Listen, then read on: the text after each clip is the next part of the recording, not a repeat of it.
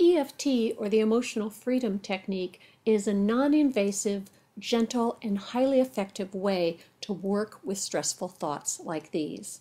Here's an overview of the EFT process. First, decide what you're going to work on. Then, benchmark it. On a scale of 1 to 10, how big a problem is this for you right now? So if you're working on not feeling motivated, how unmotivated are you feeling on a scale of 1 to 10? And just drop inside and let the number that comes up be your answer. You have to figure this out. Once you have a benchmark, you create your setup statement. Again, let's say you're not feeling motivated.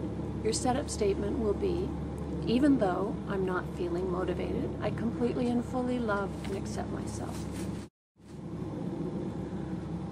You use your setup statement and rub the sore spot while you repeat it 3 times. And then you go through the tapping sequence on the facial points, the couple of body points, and the finger points. Then you run the 9 gamut, tapping on the back of your hand while you do the eye movements, happy birthday, and count. Finally, you repeat the tapping sequence and check in to see what your new benchmark is.